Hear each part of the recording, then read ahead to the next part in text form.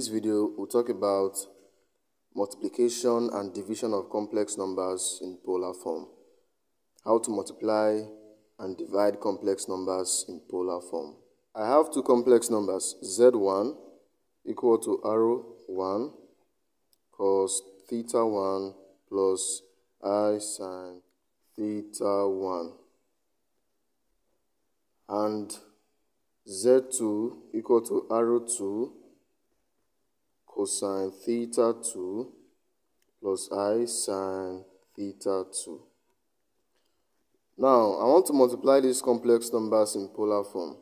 This is the principle. z1 times z2, z1, z2 is equal to arrow 1 times arrow 2, arrow 1 times arrow 2, then in brackets cos, I will add theta 1 and theta 2, that's theta 1 plus theta 2, plus I sin, I will add it again, theta 1 plus theta 2. So this is how to multiply complex numbers in polar form. What if I want to divide z1 by z2? z1 all over z2. It is equal to arrow 1 divided by arrow 2 times cos theta 1 minus theta 2 plus I sin theta 1 minus theta 2. Okay? For multiplication, multiply the moduli, that's arrow 1 times arrow 2, to obtain arrow 1, arrow 2. Then add the argument. That's the principle for multiplication. Then for division, divide the first modulus by the second modulus, and then subtract the second argument from the first.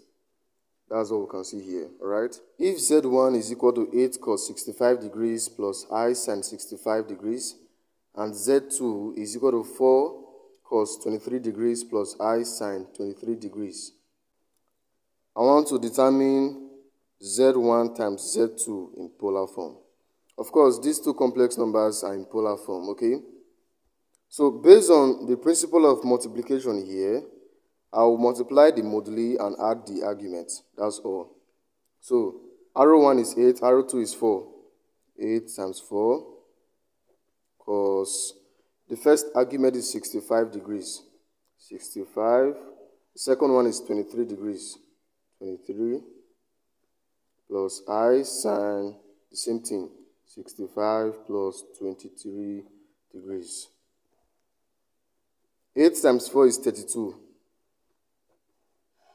Cosine 65 plus 23 is 88.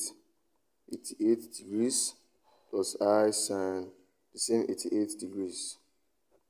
So this is the product of z1 and z2 in polar form. So what will be z1 all over z2? I will divide the first modulus by the second one. That's 8 over 4. Then I will subtract their argument. Cos, so now be 65 minus 23 degrees plus I sin 65 minus 23 degrees. So z1, z2 is equal to, this is 2, 8 divided by 4, 2, times cos 65 minus 23 is 42.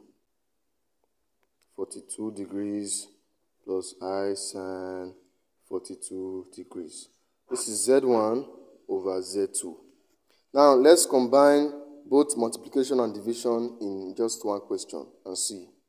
We have 5 times cos 60 degrees plus I sin 60 degrees times 4 bracket cos 30 degrees plus I sin 30 degrees, all divided by 2 times cos 50 degrees plus I sin 50 degrees.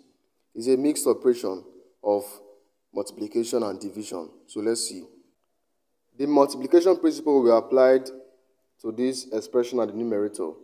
So it will now be 5 times 4, which is 20. 20 in brackets. I will add their arguments, okay? So cos 60 plus 30 is 90. That's 90 degrees. And plus I sine 90 degrees as well. Divided by 2 cos 50 degrees plus I sine 50 degrees. We'll now apply the division principle here. 20 divided by 2 is 10. So what I will do is to subtract the second argument from the first. That's 90 minus 50. Cos 90 minus 50 degrees plus I sine 90 minus 50 degrees. And so we have 10 cos 90 minus 50 is 40. 40 degrees plus I sine 40 degrees. So this is how to handle mixed operations involving multiplication and division of complex numbers in polar form. Alright, I hope you enjoyed the video. Keep supporting by subscribing to this channel, like and share the video to your friends and to your classmates. I'll see you in the next one.